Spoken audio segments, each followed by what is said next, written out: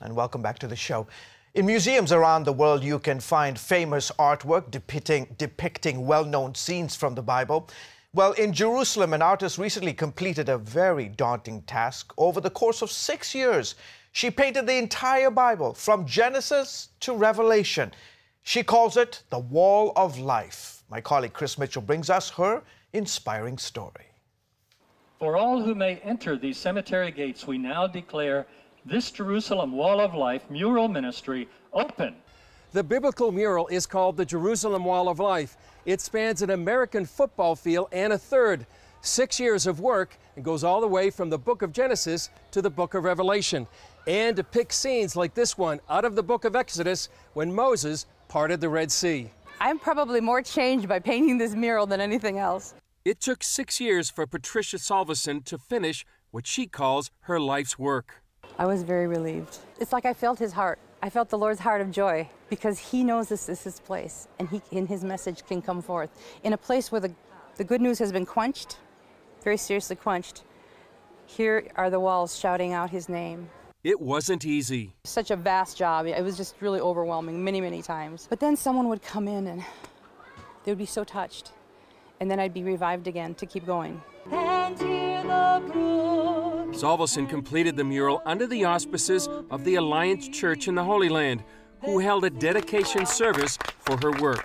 Well, I think the mural is just a beautiful representation of our faith, of our hope, of the story. The mural wraps around the walls of the Alliance Church Cemetery in Jerusalem's German colony.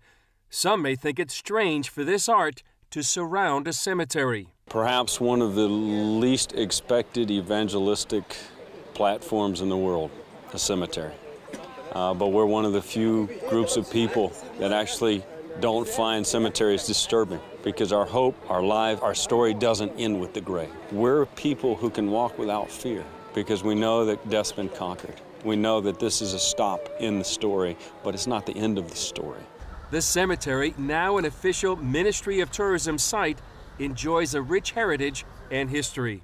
Believers by the score are buried here that have contributed to the creation and development of the State of Israel and sacrificed in so many ways and lived lives sacrificially for the Lord Jesus Christ. It's great to have this place dedicated, and especially putting this mural on the walls where they talk about the story of God through all the history, and especially the story of salvation for all humanity. The mural itself is just gorgeous, and the colors and the vibrantness of it. And then just the story depictions are really, really thought-provoking, especially the end with just the coming back of Jesus and the lion and the lamb getting back together, and the snake and the wolf. And so, yeah, it's really awesome. Salveson calls the artistic style impressionistic realism. Her favorite scene? The resurrection. Because Miriam, she thought Jesus was the gardener. And she said, "Where did you put his body?" And then he spoke her name. And she had this love relationship with him. That's the kind of relationship I have with him. But I also love the scene with the lamb, because it's not a traditional Calvary scene. It's a scene with the Passover lamb, like John the Baptist said, "Behold, the Lamb of God who takes away the sin of the world." She found inspiration from her own transformed life. The inspiration is a four-letter word, L-O-V-E. The Lord who did for me what I could not do for myself. He took me out of this pit. He put a song in my mouth, a paintbrush in my hand, and he said, "You're going to live." Well, it's really a love story for all people from all over the world. Chris Mitchell, CBN News, German colony, Jerusalem.